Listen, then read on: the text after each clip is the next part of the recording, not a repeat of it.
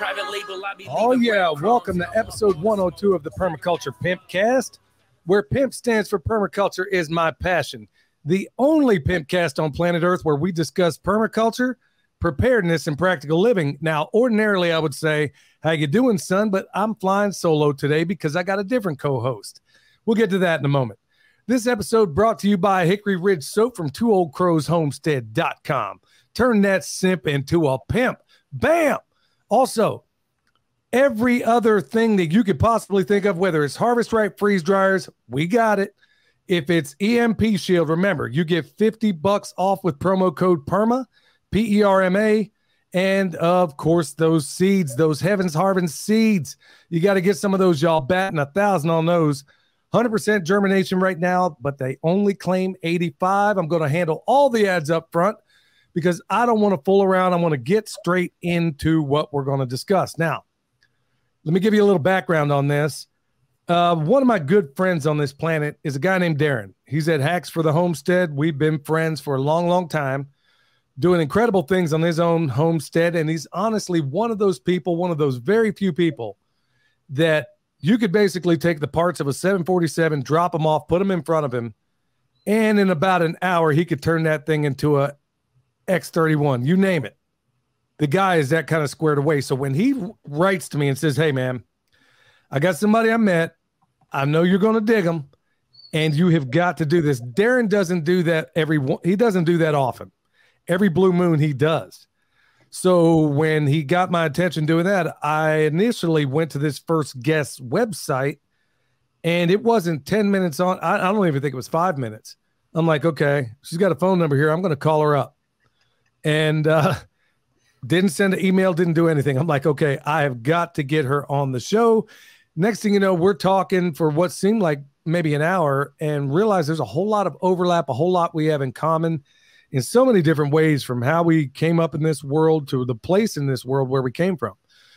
So without further ado, y'all, my guest today, and you're going to be glad you tuned in, is someone named Tiffany. How you doing, Tiffany? I'm doing well. How are you? I'm good. I'm good. Can you get a little closer to the mic? I think we're, is that better? Even possible. Yeah, I think we're good. I think, you know what? You're going to do most of the talking here today. So, they'll work the volume up on that. So I wouldn't worry about that. If it's not comfortable holding your camera or whatever it is you're doing there, you can go back to the way it was. They will adjust the volume because I'm going to leave most of this ball in your court for the most part. Now, y'all, as you know, if you've been a fan of this show or anything we're doing for any period of time, you know that I am a butcher, have been one for a long time. And one of the hardest things to find, in fact, harder to find than the bones of bin Laden, is a female butcher. Just so happens when I was out at Greg Judy's, did a little bit of a video with her. She has been the only one. Fallon was her name. And she's been the only one that I knew that was doing stuff in the butcher's trade, because a lot of the classes we teach, a lot of the women are asking, hey, where are the other women in this trade? And I'm like, I don't know. I met her. And then lo and behold, I come across one who is doing extraordinary stuff. Folks, you're going to want to know. You're going to know more about her and what she's doing. But right off, Tiffany, why don't you tell us a little bit about your background and what brought you to this work eventually? Okay, so I grew up in South OKC, so I was a city girl. My family's from New York. Actually, they moved here. My dad moved here and stayed, obviously. So I grew up in the city. I put myself in FFA at the age of 14 and was, scooping ice cream locally to pay for show pigs, and moved into cattle after that. And then at 23, I bought a place with some land and started raising poultry, and very quickly learned that I was going to have to learn how to butcher some roosters. You immediately come up with that problem right away. And so YouTube University got me through my first batch of roosters. And then next thing I knew, in my personality, I have to preface this by saying it's 0 or 100 for anything for me. And so of course, I immediately went out and got 140 chickens and thought I was, going to sell some chickens. And so that became a thing. So next thing I knew, I was butchering 100 chickens every few weeks and selling the meat. And, then that kind of turned into a whole situation with another local processor that opened up and wanted to shut us down. So the idea came that I was like, if you can't beat them, join them. So the original concept for what I'm doing now was a mobile poultry unit, a mobile processing unit for poultry. And, I ran some numbers and I thought, well, why not do pigs? And if I'm going to do pigs, why not do cows? So now I run the only mobile processing unit in the state of Oklahoma. I only know of a few units in the country. I'm sure there are more. They're just not, I can't see them online. I don't know where they are. There's a couple of them in Texas. Those are the only two that I'm aware of. So I'm fully mobile. I kill, cut, and wrap on site, beef, pork, lamb, and goat, and I travel the entire state. Okay. Let me dial you back a little bit, because I know a little bit, having, spent a little time on the phone with you. Folks, every superhero has an origin story, and in my view, she is a superhero. And it may not be all that pleasant. So we're going to go as far or deep into it, because everybody wonders. Well, first of all, let me just go ahead and say right off the bat, the overlap that you and I have. First of all, she grew up in South Oklahoma City. I grew up in South Oklahoma City. Her parents came from New York, or at least her dad, as I understand it. Well, my wife is from New York, and I was originally came from Pennsylvania. So there's already that overlap, but we also share something else that, in the earlier episodes of this podcast, reluctantly, I talked about it, and it was some of my origin story in terms of, I didn't come from the most pleasant place in the world, and you didn't either. Would you mind getting into that? Because the idea here, Tiffany, is that somebody like you is going to give a lot of people tremendous confidence. Just like, to a certain extent, I don't like to admit it, but to a certain extent, like maybe I do. Because you come from a non-traditional background to this space, and you are doing things that nobody ever thought you would do, maybe not even yourself initially. But if you wouldn't mind, maybe get into your origin story about what was life like for you growing up and, before you got into this space. Sure. Yeah. So I think a lot of it for me is my grandfather on my mother's side had a big garden growing up, and he passed far too young. I was 9 when he passed. And so when he passed, I immediately started gardening. And I think at a very young age, I got addicted to growing my own food. That was something I learned at a really, really young age, and it was exciting for me. I will say that, kind of what you touched on, my family was not 100% on board with any of it. They were very upset with my choices to move into the agricultural space, so much so that I left home at 16. There was a lot of physical and mental, emotional abuse all around. I had an alcoholic father. My mother has her issues mentally, and, it was a really difficult childhood, and I was doing really well in high school. So it did break my heart, unfortunately, to leave school, but they were sending the cops to the school to pick me up and take me back to that environment. And I was desperate to get out of it. So I worked my butt off. I worked 2 jobs pretty much from the day I was 16. I tried to put myself through college, and I worked 2 jobs plus went to college. I fell asleep driving. I almost died. I almost fell off of a highway bridge. Yeah. And so that was kind of the decision for me that, okay, college maybe is not feasible for me right now. And just within a year of that, I was able to buy a house. And I did try to, salvage a relationship with my parents. But even, after I started getting into poultry, like, I couldn't even get them to eat a Thanksgiving turkey I raised. I couldn't. There just was we were never going to see eye to eye. And there was a lot of other stuff personally going on between us. But, my father told me as a kid that, you're wasting your high school years wallowing in pig and cow shit. And just was so mean about it. And still to this day, well, not to this day, we haven't spoken in 6 years, but when I was trying to work it out with him, and as an adult, he went as far as to say, where I get my chicken, I get it from I get it from Crest. If you're from Oklahoma City, you know what Crest is. He would never let go of it. He was always mean about it. And so I just said, I don't need that in my life. This is what I want to do. This is what I'm going to do moving forward. And I think a lot, if you read or watch a lot of Barbara Corker and stuff, she talks a lot about how people who come from like childhood abuse, move into the entrepreneurship, and don't do it so much for the money as they do to prove something. And that's probably something that I can relate to for sure. It's been a rough ride, but you know, here we are. Well, let's talk a little bit more about that ride, because honestly, other people, having grown up in the same environment you did to a great extent, a lot of the people I know that share our background would have maybe found themselves in the throes of other things that are not necessarily helpful. It sounds like you threw yourself into really making the best version of yourself, but clearly I can't imagine it started off that way. With other people that come from your background and mine too, it usually means that they're going to wind up spending a lot of time on the couch of a therapist. And I'm aware of the influences that are back there, especially in South OKC. Why not you? I mean, is that a road that you considered going down? Did you go down it a while? Is it something you just found repulsive? Why did you zig when a lot of other people would have zagged? You know, that's a great question. I don't even know that I know the answer to that. I think I threw myself into work because at a young age, it was about survival. I had to survive. I had to figure out how, as a 16-year-old who couldn't get a credit card, who couldn't get an apartment, who couldn't, you know, I had all these things going against me. I barely could get a job. I had to explain to people why I wasn't in school. And so I just had to kind of maneuver my way at a younger age. And so I threw myself into working all these jobs because I learned, okay, well, if I work hard enough, I can make myself, you know, somewhat comfortable. And then I don't know where the entrepreneurship has come from. That really, maybe I should sit on a therapist's couch and work my way through that. I'm sure there's some definitely deep-rooted childhood trauma related things there. But I bartended for 12 years. I was in the restaurant industry for 16 years.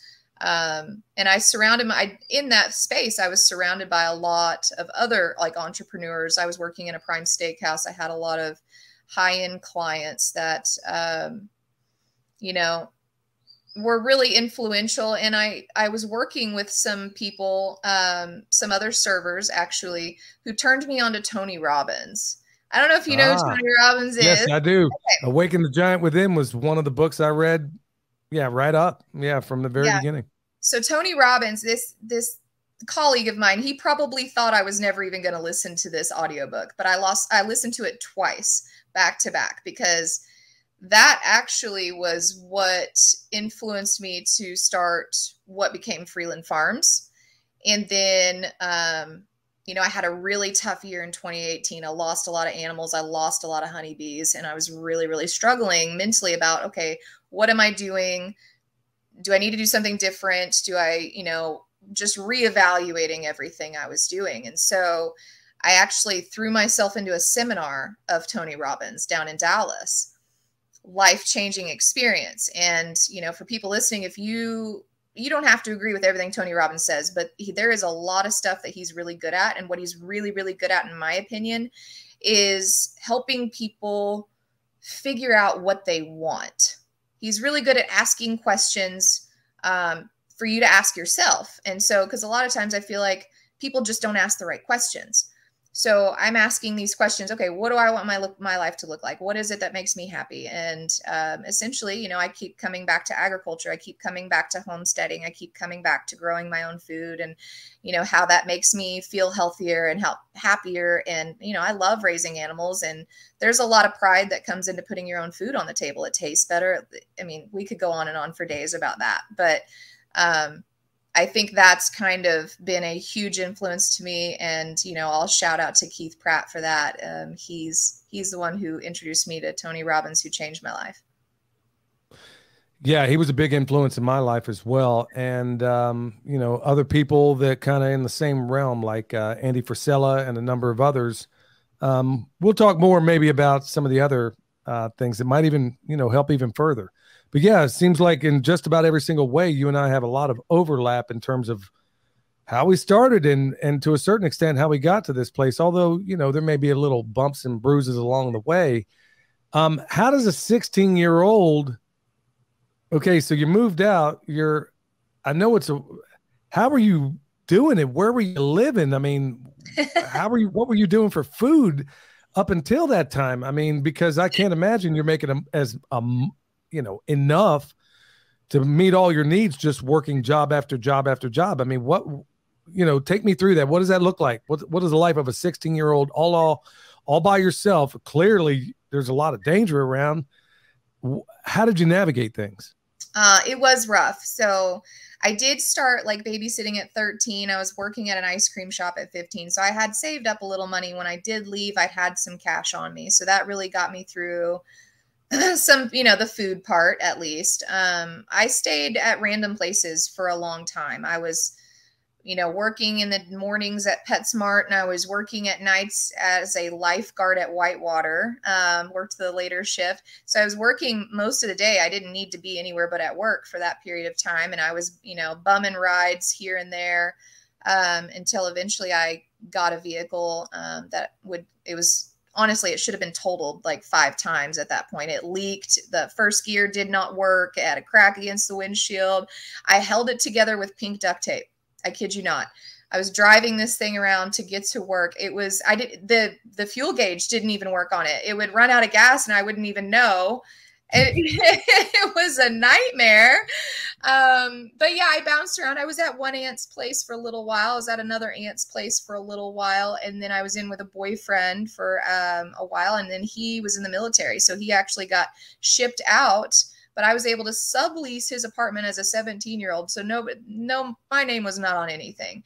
Then at 18, I moved into my own apartment. Again, still working my butt off. I started working for a periodontist for a few years. And then that's when I started serving at night at Hooters, of all places. I'm not ashamed of any part of my story. So I worked there for a while. And that's when I got introduced into the service industry as an 18-year-old. And found out, wow, this is a game I can win at, because at Hooters, there's this whole corporate, they have this whole corporate structure for making extra money. And I think, one of the things was you sell a certain beer, you sell a certain food item, you sell a certain merch item. Well, I was winning international contests for selling more like Oktoberfest beer than any other single server in the world. And that was really cool. So I'm going, oh, this is like, I can make great money doing this. That's how I furnished my apartment, was winning that deal at Hooters. I literally won a gift card and furnished, like, it was $1,000 gift card. I went out and bought furniture for the first time. Wow. And so after that, I immediately knew I wanted to learn to bartend, and I knew that was going to be a good money maker. And I just kind of thrived in that industry for a long time. You meet a lot of people, you make a lot of good contacts. And I've always been a people person. So that came naturally to me. It was, I just had to learn kind of more about food, because I'd been so sheltered in South OKC. We didn't eat more than beef and pork most of the time. Maybe Del Ranchos every once in a while.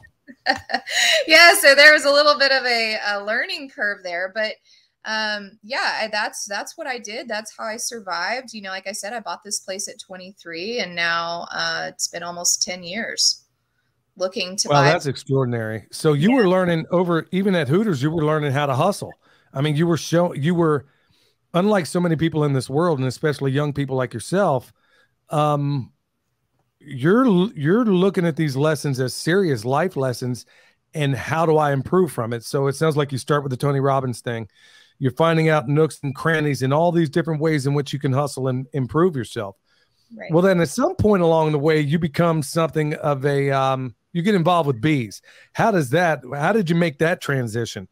It's extraordinary, really, how you start and how and where you are. I know you're not at all done with this journey, but how did you make that transition into bees?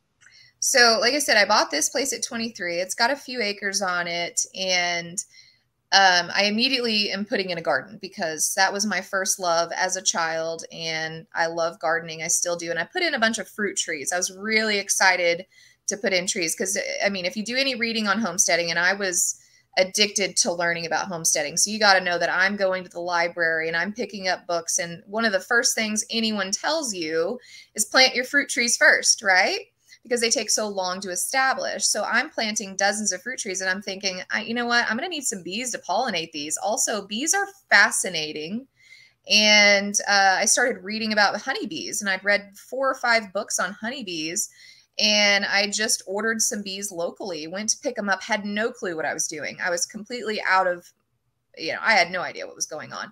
Luckily, I reached out to our local club, and I had a couple people help me out, show me, they came out here and helped me go through them. And I went to look at some of their bees. And I immediately was hooked. I'm like, this is going to be an addiction. I can already feel it happening. And I remember it explicitly when it turned into a business, because at one point I started with just 2 hives, and there's a local club, Central Oklahoma Beekeeping Association. Somebody had posted on the Facebook page that they had these bees that moved into a soffit of their house, and they couldn't afford the removal. They had been quoted like $2,000 for removal. This guy is like a disabled veteran. He's pulling at my heartstrings. And I just told him, I said, look, I have no clue how to do that. Matter of fact, I'm barely even a beekeeper at this point, but I'll go try. Like, I'll try it. We'll see what happens. Worst case scenario, I'm going to do it for free. I mess something up, like, we'll find somebody else that knows what they're doing, right? So I went out there and it worked out. I mean, I was watching YouTube videos of how to put together a bee vacuum at the bar, and I was going to Walmart at like 3 a.m. picking up supplies to make this bee vacuum. I kid you not. I can't make this up. And I remember being so broke at that point. I think I spent my last like $300 on a ladder. So I didn't have a ladder tall enough. So I go to this guy's house and I do this removal. So really, it wasn't for free. It really cost me money. But I got up there. I did the removal. It worked out. I couldn't believe it. And I'm like, oh my gosh, I can do this.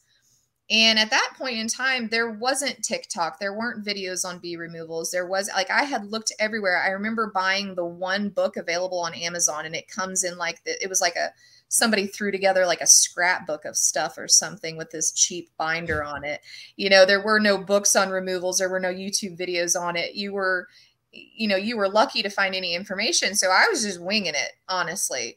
I was trying to find as much as I could online. And then I went and did another one for free. And then that ended up being probably one of the biggest ones I did. I think I ended up being at this lady's house like 12 hours doing this removal.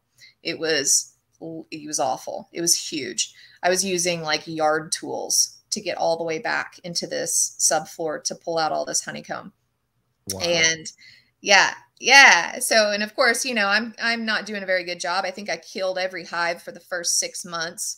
That sucks. That was a hard learning curve, but eventually, I started charging just a little bit, $100 here, $200 there, got really, really good at it. Matter of fact, I ditched the bee vacuum altogether. Now I can do a removal in about 30 minutes. I catch that queen, I leave her there, and I come back. And inside of that journey, what was also happening is I started reaching out to other beekeepers across the country, because one of the things Tony Robbins says is if you want to learn how to do something, you find someone already doing it. Now, nobody locally was going to help me learn how to do bee removals or get better at this because they see me as a competitive threat, right? And I mean, they'll go as far as to give you bad information just to throw you off your game. And I hate to say that about the community because I love the beekeeping community, but it's true. Yes, so it is. I reached out to a commercial beekeeping page on Facebook, and I said, look, I'm looking to learn. Here's your cheap labor. And I mean to tell you, people were flying me out to Florida, Virginia, North Dakota, South Carolina, New York, Texas, Kansas, everywhere. And I was working, next thing I know, I'm working 1,200 hives on the East Coast for 4 years. I'm managing these hives, doing splits. And what happened was I had a guy, and he told me, he said, we need to mark every single queen in this yard, 1,200 hives.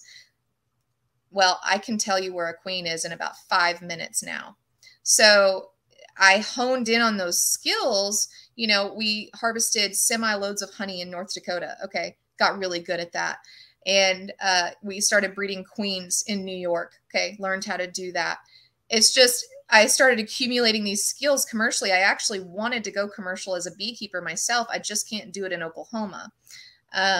and nobody will give you money for it. The FSA won't loan you money for it, and it's a huge risk investment because it is considered livestock, and they are dying off at 50% plus rates every single year. So you're talking about huge risk investment. Nobody will loan you money for that. So I had to kind of give up on that dream, but I still do the removals locally, and I still love that. I did quit working commercially, when I opened Backyard Butchery, just due to time.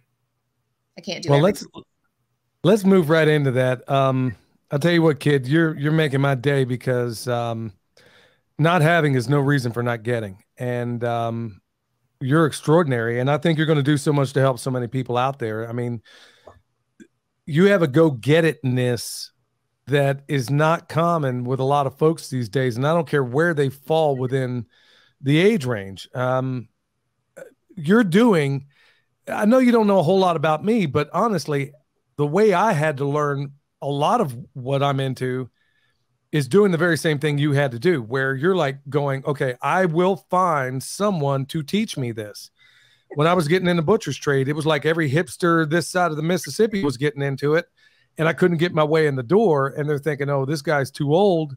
And then I begged, borrowed, steal, did everything I possibly could to get myself in the door, just as you're describing right there. And then also, let me also point this out, but let it not be a point of discouragement to a number of folks out there. I couldn't agree more, Tiffany, in terms of the people that are potential competitors doing everything they possibly can to put you on a bad lead, or instead of being cooperative, they see you as competition, and instead of raising their game, they're over there out there trying to destroy you. So I can definitely, good night, man. There's so many different ways I can absolutely relate to that, but it didn't stop you. And you were absolutely smart about doing that. So now you have a wealth of knowledge from so many different bases that any other competitor can't possibly compete. How many of these people worked with different keepers with different knowledge all throughout this country? And then all of a sudden nobody can take away the knowledge you have, but somehow, some way, you wind up doing what you're doing today. Now we got to make that transition into that. Okay. So how does a homeless 16-year-old that became a server, who became a number of other things, who became a bomb beekeeper, get into doing what you are doing this day? How did you make that transition? I got to know how this happened. Okay, so it's kind of a silly story. Like I said, the next step after gardening and beekeeping, I started getting into chickens, right? I learned how to butcher them, YouTube University, and then I immediately was like, oh, well, I can put some chicken in the freezer. I can put chicken in other people's freezers. And what really got me into buying so many the first round was Tractor Supply had like a 99-cent sale, and I cannot refuse a good deal. So I'm like, why not? I've got the land. I'll build a little Salatin style, meat poultry pen. Immediately failure, by the way, because the neighbor's dogs came and destroyed that pen and killed almost all of those chickens that night. Or one night, not that night, but like a couple months down the road. And so but it didn't stop me. Obviously, I built a better pen. I moved forward. I, eventually got LGDs and livestock guard dogs for people listening. And then, started picking off stray dogs. Unfortunately, I had to deal with that in my own way. But what I was doing was I was posting online. I eventually had opened to this, Freeland Farms is now a thing on Facebook at this time. And I'm posting online, hey, I'm butchering this weekend. If anybody has any roosters they need done, like, feel free to bring them by. And I kind of thought of it as, okay, I'm going to help the community.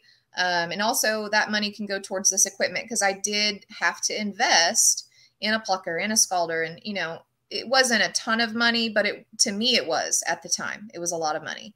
So I thought, well, that'll help, kind of recover some of that investment in the equipment. And of course, people are showing up with 5, 6 roosters, 4-H projects. And it really was never amounted to a lot of extra birds. It was maybe, 25 extra birds a weekend that I was doing for the public.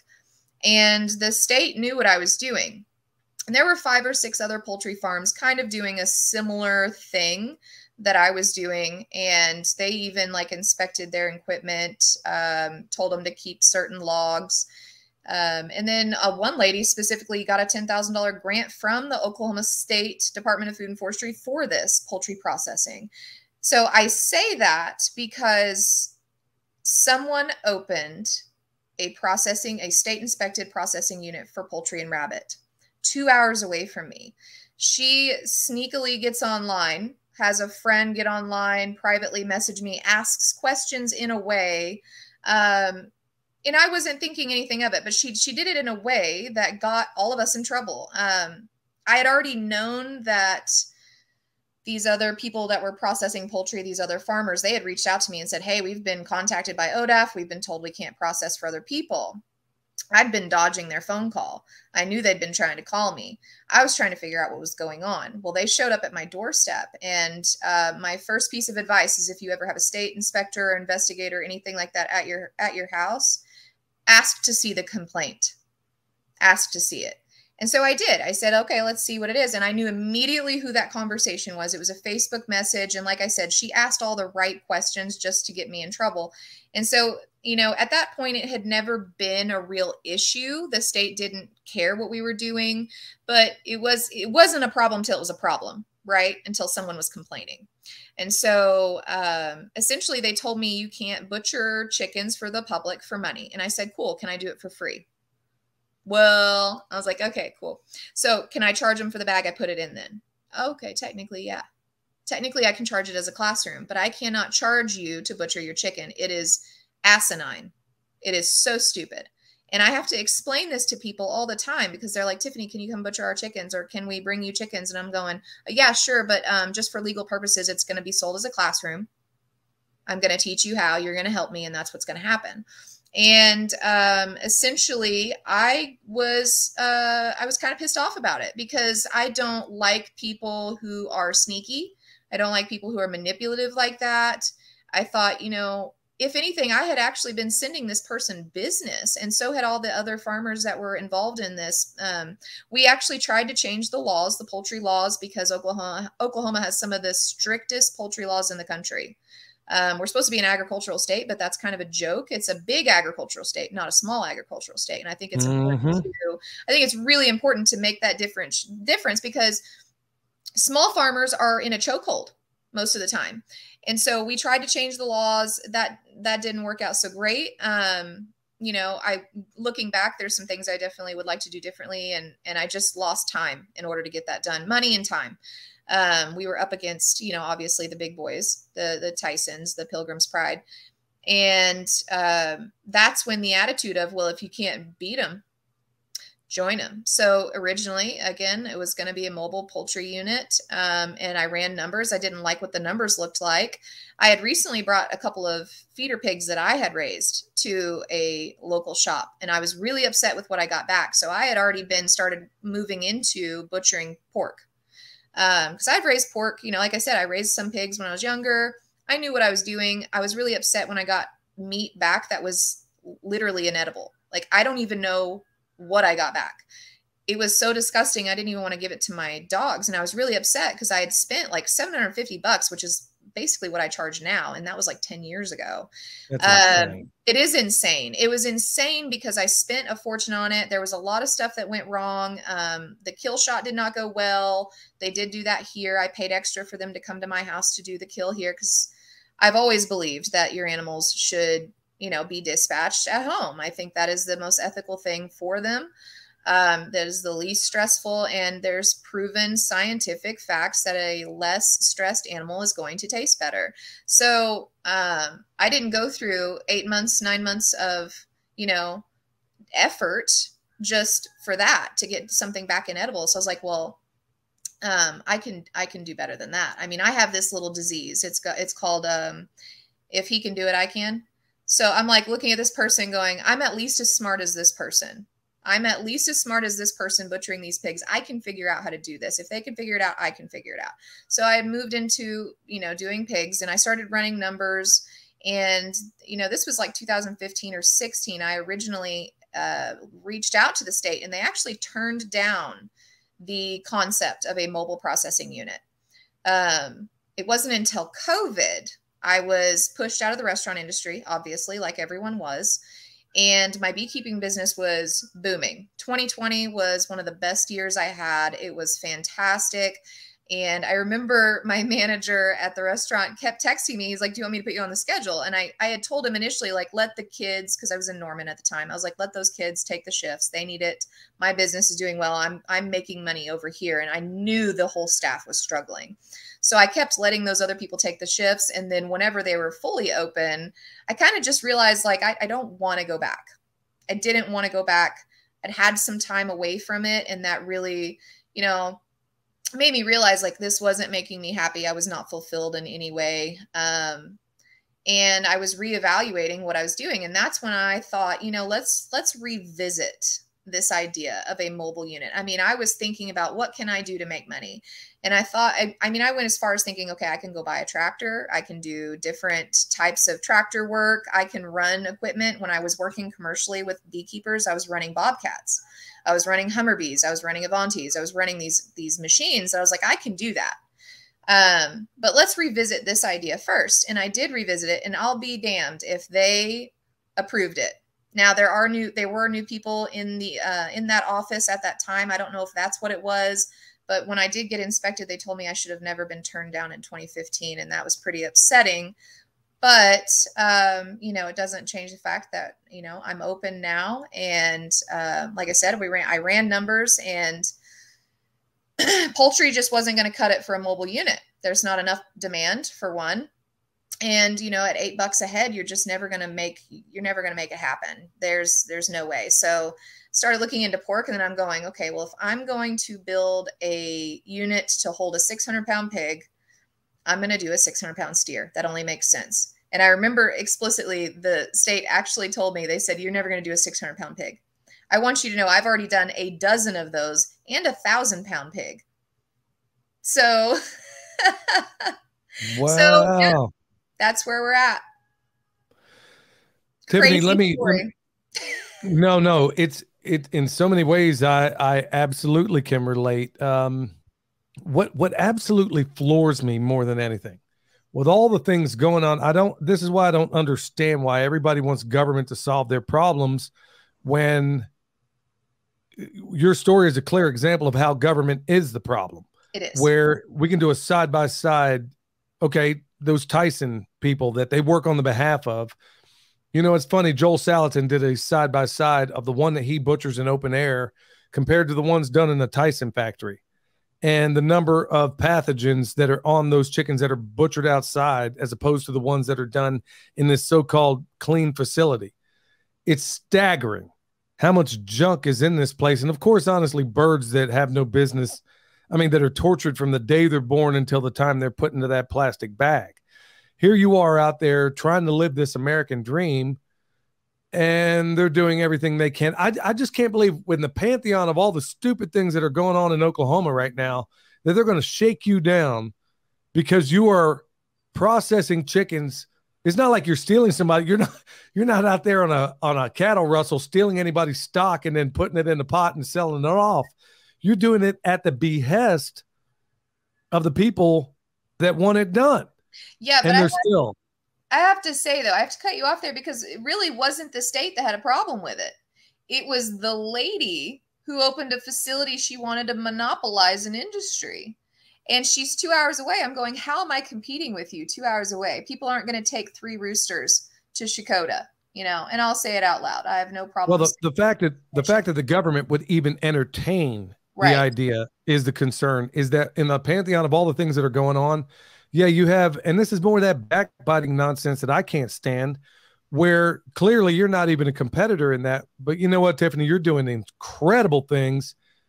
That is, I think after this interview and a few other things that may potentially go on, I think this whole country is going to know your name when it's all said and done, because you are doing extraordinary things, and by anybody's measurement. I got to know, because we didn't cover it. Well, at least I know the answer because I asked you before, but how did you make that transition? It's one thing to go out there and butcher a chicken. It's entirely another to go out there and butcher anything that is on 4 feet.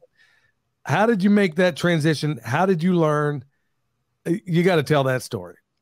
Yeah. So obviously in pork, I immediately started again looking for people doing this. And I have made a great companion out of Bad Baxter Farm. They're doing they were originally doing poultry classes and originally doing pork classes. And I had attended both of them. And that really helped me because I got to see it in real life. I got to see it up close and personal. And I thank her endlessly for what she's done for me in that space. But then when it came to beef, that was the big thing. You know, I started building Backyard Butchery, and it was a year and 7-month process to get this trailer built. Keep in mind, I was building it during COVID. There's a shortage of everything, and just getting someone to work on it, because I'm not capable of doing a lot of the welding that's inside of that unit, nor would I want to attempt to with what it's being used for. So I reached out to every butcher in like a 60-mile radius, and within Oklahoma City, you know, that's a lot of facilities actually. And I got turned down. Everybody turned me down. There was one lady who took me up on it, and she very quickly changed her mind about it. And I was told later, you know, you were learning too much too quick. And I said, well, that was the point, you know, and I offered to work for free. She could have had free labor for a year and 7 months. The irony being that she sold that place like 2 years later. So that was a huge mistake on her part. But, you know, I had actually hoped to work in conjunction with these stores, because I actually built this unit with a 10,000 pound rail capacity. That means I could put up to 8 head of cattle on that rail comfortably. And I can actually legally go and do on-farm slaughter, and I could haul to any butcher shop. I've got the paperwork to do it. I've got the tags to do it. I thought in the initial building of Backyard Butchery that was going to be a big part of my business, but I have not done one, because the industry is this way, you know. And I just, the expo that actually got my name to you last weekend, I actually did meet a lot of young butchers there. And I originally remember being kind of perturbed that I was invited to this event. They asked me to come, and I see there's 4 other butchers that are going to be there. I was like, come on, guys.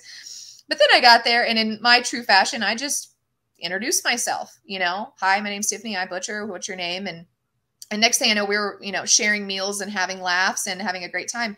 And I realized that a lot of that is just an old mindset. That is older butcher mindset. And I'm meeting these young butchers who are literally saying the exact same thing as me. And I said, you guys, why don't we all get together? Why don't we help each other? You know, I recently injured my wrist real badly. Okay, I could have used some help for sure. There's always situations where we're not going to be available, or something comes up, emergencies happen. Like, why aren't we supporting each other? Why don't we have Butchers Club? Why don't we have Butchers Club? Why don't we help each other out? Because something that I have been saying about beekeeping, I've been saying it about farming, I've been saying it about butchering, is that we get further together than we will ever get trying to work solo. And I have proven it over and over and over again. And for some reason, there's this, you know, everybody's out for their own mindset, you know, this cutthroat. Well, there's more demand. There's more demand out there than you could possibly fill. Exactly. So cooperation works out better. Yes. And the more of us that there are, maybe the more people that'll be encouraged to raise their own meat if they don't have a 2-year wait at the butcher shop. You know, during COVID, it was a 2-year wait during COVID. People were selling butcher dates on Craigslist. It was unreal what was going on. I was like, this is impossible. You're basically having to make a butcher date before an animal is born. How does that make sense? You know, most people are butchering cattle at 18 months. Okay, what? You got to make a butcher date for an animal before it's even born?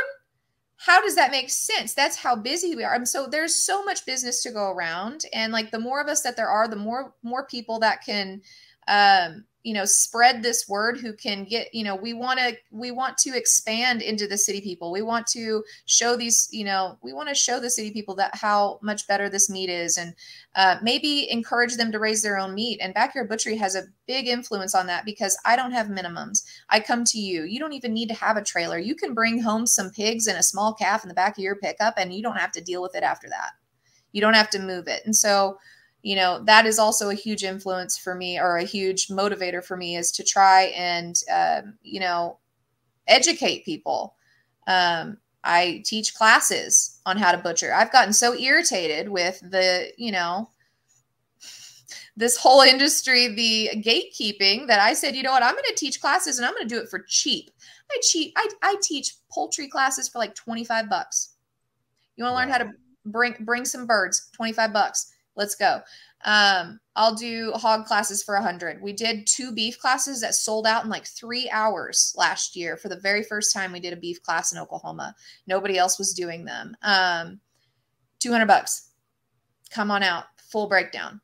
And I will answer any questions you have. And, you know, whether those people go on to butcher their own animals or not, you know, they've seen the process. And a lot of people just become so much more comfortable with it. They're like, wow, that wasn't nearly as awful as I thought it would be, you know, or I had no idea so many cuts came on an animal. You know, we only see the 5 at the grocery store, and, you know, and they're ripping you off. Right. And then they're saying, well, now I feel more comfortable just buying a cow from someone. Or, you know, and then you've got farmers who are like, well, now if I can't get you to come out for me, I can feel comfortable, you know, at least putting down an animal that's injured or downed, or I can maybe try to salvage something out of that animal. And so, you know, I'm just building this community of people, and I want us to all come together. And it's really been beautiful, because the people who get it, get it. You're going to knock this thing so far out of the park with your ambition. You know, I say it all the time. You can go after Moby Dick in a rowboat and take the tartar sauce with you. That's the way my wife rolls. And there aren't a whole lot of people that can come from your background, do and accomplish all the incredible things that you have, and then be at this point right now where I know for a fact, looking at the climate in terms of where things are going with animal processing and all these other things, that you're going to hit this thing in terms of teaching, in terms of you name it. If there's anything involved in the butchery space, I know that you are going to knock it out of the park, because it seems to me that you are not content to take no for an answer. And it seems to me also that there's no stopping you. And with that mindset and with that attitude, I can't even begin to imagine the number of people out there that are going to benefit from our joint knowledge. And I'm talking to people like myself too, where, you know, I talked to you briefly that I got my best friend. He's back there. He's got some animals to process. And I'm like, okay, just so happens I come across you. Maybe you and I can collaborate. And maybe we learn a couple of tricks from each other, because that's what happens when butchers work together, is that there may be, like, for example, one trick I showed, I was breaking down a pig for a class, and there was another butcher there that I was training. And I showed him this little trick I learned from this French guy, where you separate the picnic ham from the Boston butt. He had never seen it before. He's butchered, I don't know how many pigs. He had never seen it before. Well, that's a little trick that he learned from me. But then on the same token, dealing with the trotters on the pigs, there was a little technique and this little hook thing that he made, and a way that he did it that I learned from him. And I've been at this game a very long time. So when you cooperate and you collaborate with, you know, so many other people out there, you realize, hey, there might be a better way of doing this, or they may, you know, cross-pollinate with you and figure out there's a way that you do that also helps them. But here's what I want everybody out there to think about. Look, I could be down the street from Tiffany in Oklahoma right now, and neither one of us would touch the demand that currently exists. I haven't been in Oklahoma for years. I live in North Carolina now, but the same thing is happening out here. And then you find out, like, and I think that's a wonderful thing that you're doing, is that you create something, maybe a butcher's guild, that you and your other friends, like, okay, you know what? Hey, y'all, I'm up to my eyeballs right now. Or like you said, I'm injured. My wrist is messed up. Can any of you kind of, you know, so I don't get in a bad way with some of my customers here, can you fill the demand until I can get back on my feet? That's how we do it. And that's exactly what you're building out there to a certain extent is what I'm trying to build out here. So, Tiffany, I mean, you give me incredible hope in terms of how many young people like yourself, I guess, you know, you're young to me anyway. How many young people like yourself can go out there and do extraordinary things? And I also want to say that it seems like where so many people said COVID was the worst thing that ever happened to them, it sounds to me that it might be the best thing that ever happened to you. Am I wrong in making that assumption?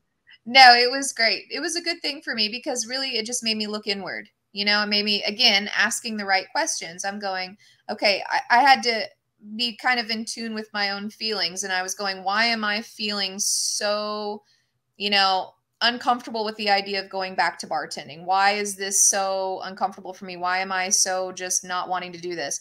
And I had to ask it. And I said, well, I just don't want to. Simple as that. I didn't want Good to. enough. You know, it wasn't fulfilling me anymore. I had really come as far as I was ever going to come as a bartender. You know, I had done the beer bar with 400 beers. I'd done the wine. We worked at the largest wine selection in the state. I worked at fine dining. I'd gone to Napa, and I got really into wine for a while, and got really into beer, got really into craft cocktails. I was like, I've made full circle at this. I was plateaued at that point. There was not much more growth for me. And I'm a person who's continuously trying to grow as a person and in my field. So, and that's why I really like what you're saying about learning a little something from everybody. And I learned that in beekeeping when I started working for all these commercial beekeepers across the country, because you may learn a tiny nugget from every single person, and you may learn what not to do just as well as you might learn what to do. And I think that's just as helpful.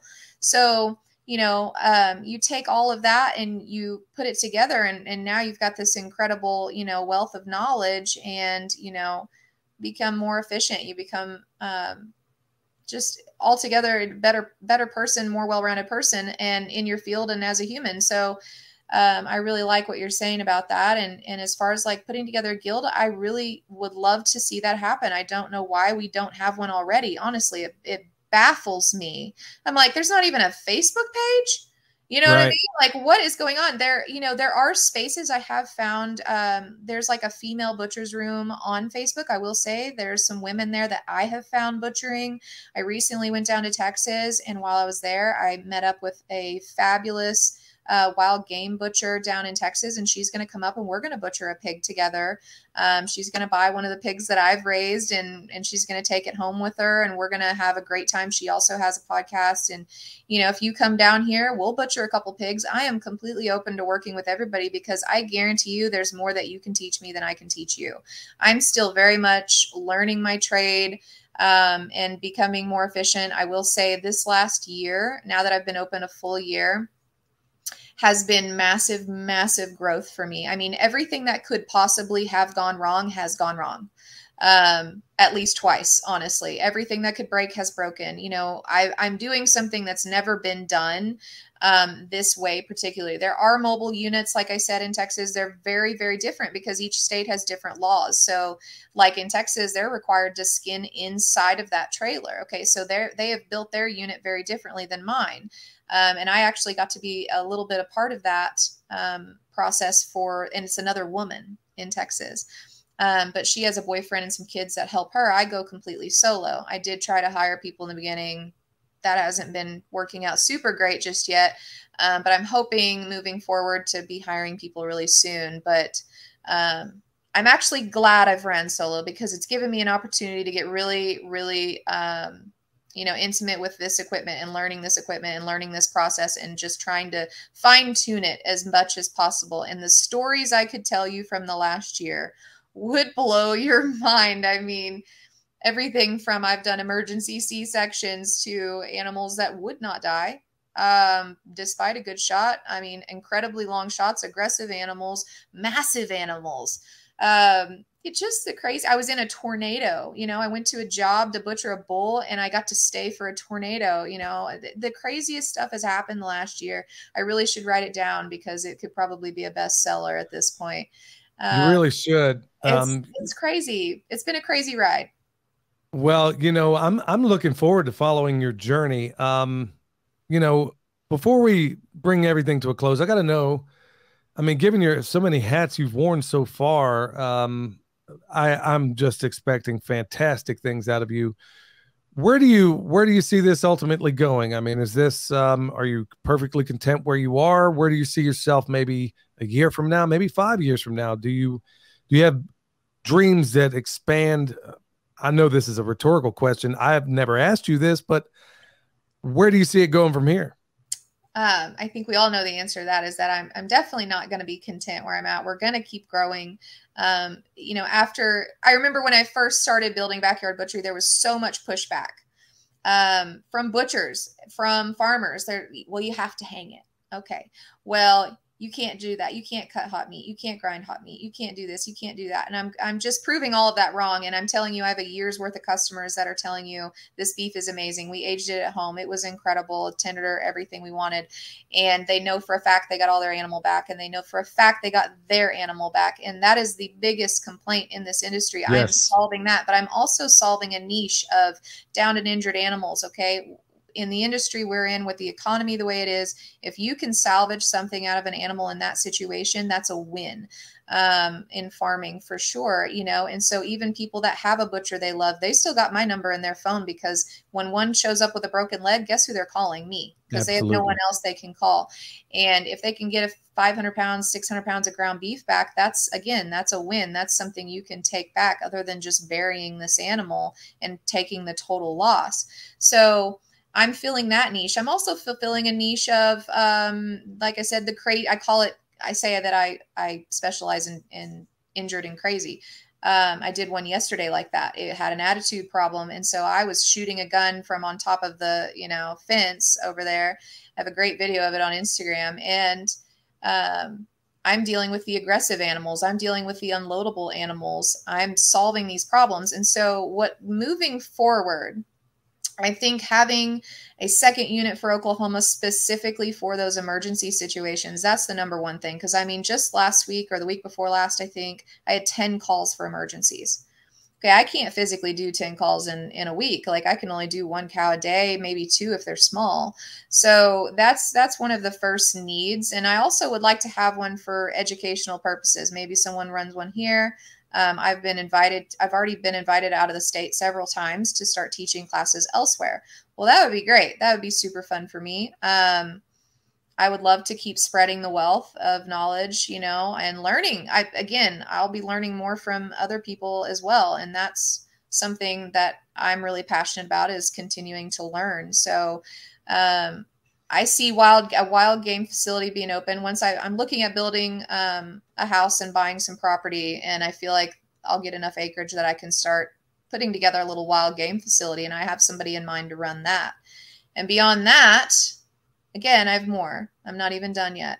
I have no doubt on that score. Expanding into Texas, North Texas is number 1. Surrounding states, number 2. I may consider a full USDA facility at some point. That is a really big one to bite off. So I'll think more on that. That'll probably end up happening maybe, you know, further down the line. But yeah, I'm also, you know, I also am after the perfect pork carcass. I raise these beautiful Gloucester-old spots. They're UK bloodline, and I pasture feed and weigh feed these animals, or weigh finish these animals. And I started, you know, raising my own cattle. And so now we're talking about, I use those animals for my classes here, but I'm also selling that meat as well. So I am continuously trying to find the ways to raise the best tasting meat, you know, and that's a personal thing that I'm after, of course. And I think that's a big part of how all this started as well, is just, you know, putting my own meat in my own freezer. And I'm not going to stop doing that. But now we're going to start putting it in some other people's freezers as well, because I'd like to see more people buying from farmers direct. And whether it's me or someone else, I don't care. I would just like to see more farmers getting, you know, more of those sales, and less of those corporate farms getting those sales. Well, before we bring Tiffany, you're something else. And I think everybody out there is going to be like, where has she been my whole life, man? This is exactly what they need to hear from somebody. It's one thing to hear it from me, some guy that grew up in South Oklahoma City, and then I do what I do right now. But here it is. You're the female version of me. It's like a child of mine to a certain extent. I'm that old, to where we almost have the same background. And you're doing in your own way the very things. If you were to take everything that I've said as far as where I've started and where I am, the overlap that you and I share is extraordinary and honestly astonishing. How do people get a hold of you, Tiffany? Yeah, so I'm all over social media, Instagram, Facebook, TikTok, Backyard Butchery. That's with a Y at the end. Email is Tiffany@backyardbutchery.com. And I mean, I'll throw my number out there. People can get on any of those. Obviously have ways to message me there, but you can also just call me direct, text me direct at 405-887-3066. Throw it in your number for those Oklahoma cattle people. If you've got an emergency, you might want my number. Well, speaking of an emergency, folks, stay tuned out there. I got a Katahdin sheep down the hill, which to me is the best tasting meat on planet Earth. I am going, because she is not going to make it. I'm going to do another butchery video on how I do lamb, and I think you're going to dig it. I can't wait to talk to Tiffany again, and I can't wait to follow her career. Until next time, y'all, stay alert, stay alive. Thank you, Billy.